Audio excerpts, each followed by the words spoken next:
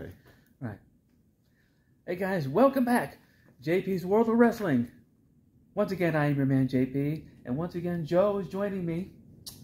Hey guys. And today, we are talking about this guy, Hacksaw Jim Duggan. I've got so many memories of watching this guy on TV. Like I said, he was a brawler. He wasn't too super technical. It wasn't a high flyer. Yeah. He was just go in there, beat the crap out of somebody, and if needed, the 2x4 would come into play. Yeah. But I don't have the 2x4, but that's okay, because Hacksaw Jim Duggan, he was all-American. He was, you know, USA all the way. You know, he's no nonsense. Yeah, he won the very first Royal Rumble. Yes, he did. Yeah. 1988. Yeah. That was when it was on just regular basic cable. It wasn't a pay-per-view, but it was only 20 guys. But nevertheless, it came down to him and the one-man gang, and he outsmarted the gang that day. Yeah. If I think back about my childhood, there were guys that I would put in a top 10 for sure. Yeah. Of entertaining wrestlers of all Yes. time. Right. And when I was young, you know, I had really bad issues with attention. Right. So a lot of guys like Bret Hart, who I have gone since that time on to as an adult to really appreciate. Yeah. Because of what he did for the business at a really difficult time where Hogan had kind of stepped out. Right. But when you're 13, you know, I'm not into all that. I'm not into resting holds. I don't really understand what he's doing when he's clinching somebody's arm and he's in the ropes. And the excellence of I didn't get it. Yeah. And so in terms of straight up entertainment, my top guys were always The Undertaker, Yokozuna, Hogan, Hacksaw Jim Duggan, Andre the Giant. And then past that list, I'd have to stop and actually go through some of my figures to kind of sort out, you know, who else might fit in the top 10. But he was a straight ahead, just grizzly bear. Yeah. Didn't have a complex series of move lists or anything like that. He would just get in there. And one of the first guys I remember doing like a spear-esque shoulder tackle. Yeah. Remember that? Yeah. And there was nothing fancy about his promos either. It was just basically, I'm going to kick your butt, and I don't care.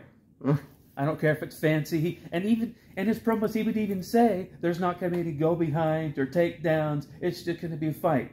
And I'm going to do what I do best, and that's beat people up. Tough guy. Yeah. Then he'd give a big ho, you know. We could probably show the viewers a special treat if you'll stand by. Should I go get LJN with 2x4? You could do that. All right, let me duck out. I'll be right back. All right.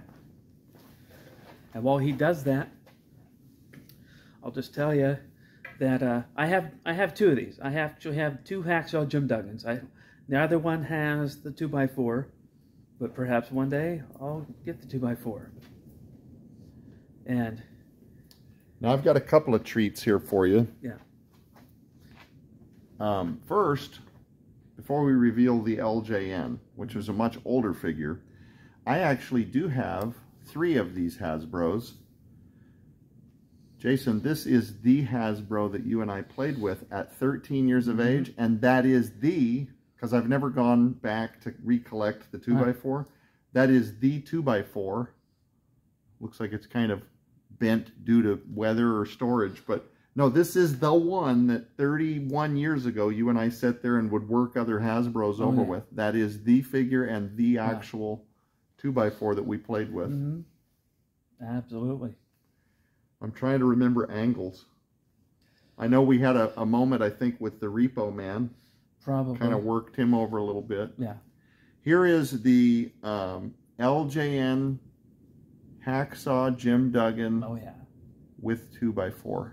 Now, in all fairness, I actually don't know if that 2x4 is an official issue. I got this on eBay years and years later, and I don't know if that's an actual... So, well, you know, for real collectors out there that are seeing that, I can't tell you for sure. Well, but the interesting thing about the LJN 2x4, it's actually made of wood. Yeah. No, and this one is, for sure. Yeah. I don't know if you can see that, but Yeah, that's and a great figure because it works this duality of being able to wield the 2x4. Yeah. In terms of holding it, but were you to remove that, he's in a great play action pose. Exactly. And I'm just going to say it. So Jason, you and I here, I'm pushing you out of frame with all these toys. I got all these toys. I'm pushing them out of frame. Yeah. The simplicity of figures like this. Yes. Made them so that you could actually play with them. I agree. Yes.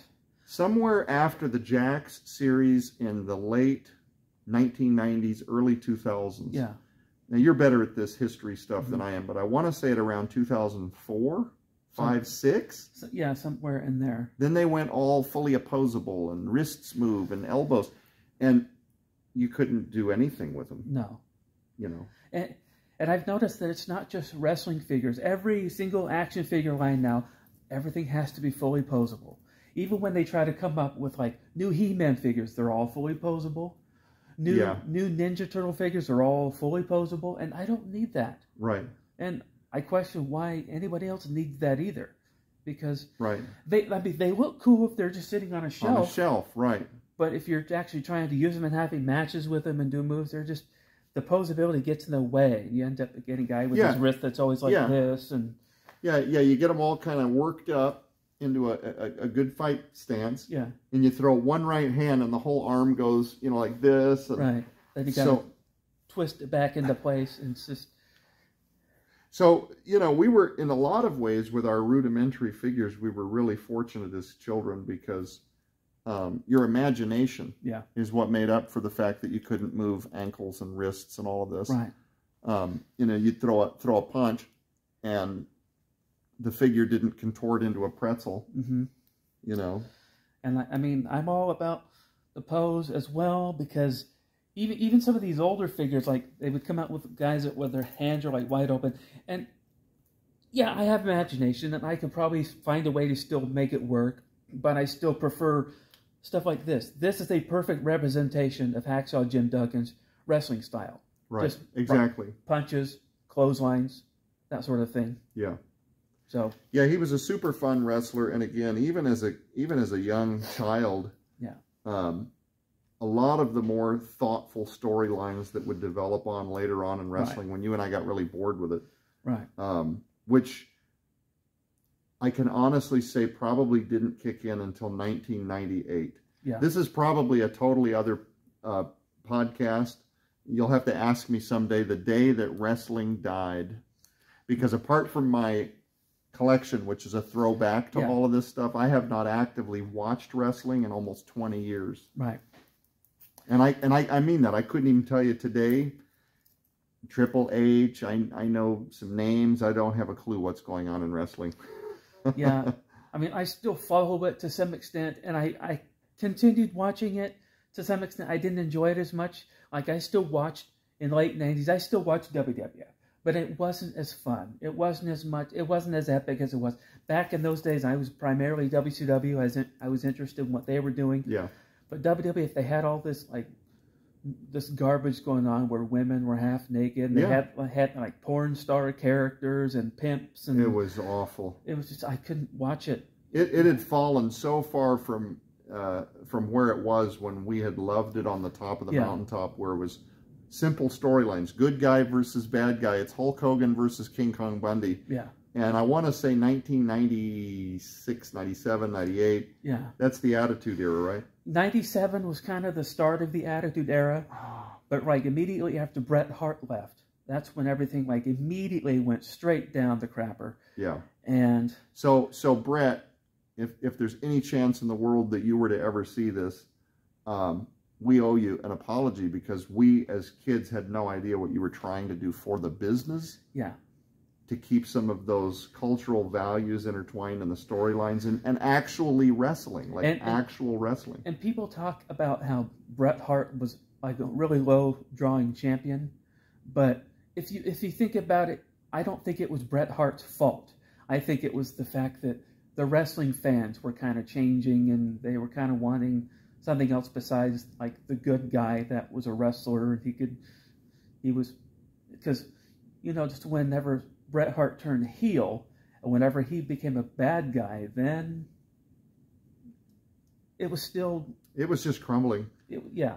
And I don't think Bret could save it. No. It's like when you have the COO of a company for 20 years. Yeah. The new guy is going to, or a pastor, let's do a church. You have a pastor of a church. He's done his thing for 20 years. When that pastor steps down, he probably should leave that church because the flock are going to look to him for leadership. Yeah. And the ones that like the new guy are going to want the old guy out of the way. So Bret, he came in after, how many years had Hogan been at the whole brand? Yeah. Everything's red and yellow. Every WrestleMania, red and yellow, Hogan, it's Hulkamaniac. Yeah. Hulkamania. I don't care, like, think about it. Who would you have put the belt on at that time? Who could have carried people's expectation when they were kind of getting tired of Hogan, and now they tried with the Ultimate Warrior. Yeah. And that was a horror show. Yeah. It didn't work. It didn't work at all. And Bret was really kind of the only option they had. And I think Bret, he did a really good job. I mean, he had, the pink and black, and he had a different wrestling style. He had a completely different wrestling style than Hogan. Yeah. But ultimately, and also Bret didn't have as many epic opponents as Hogan did. He had guys, he had like occupational gimmicks. He had circus clowns and garbage man and dentists. Oh my goodness. Yeah. What was his name?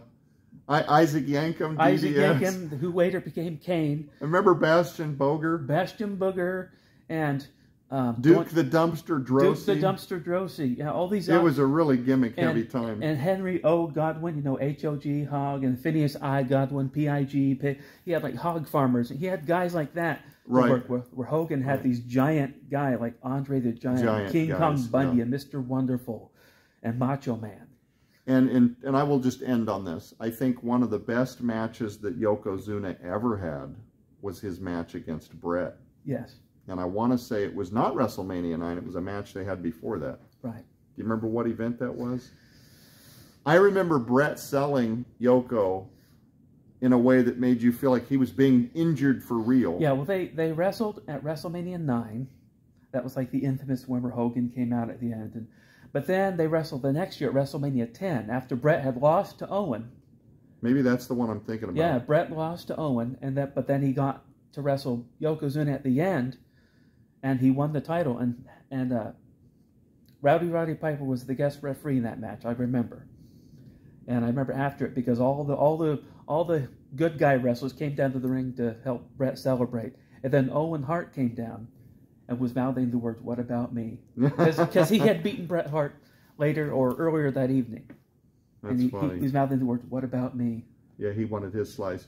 Well, we've probably gotten way off the rails of Hacksaw Jim Duggan. Anyway, I love Hacksaw Jim Duggan. Here's two of the Hasbros, and that's the LJN Hacksaw. Now, wait a minute. Are we looking at a variant here? Oh, no. Okay. No, it's just the lighting. The lighting. I thought maybe he had different trunks. But... So anyway, if there's any shred of hope that Hacksaw sing the Hacksaw, I love you, and thank you very much. Ho!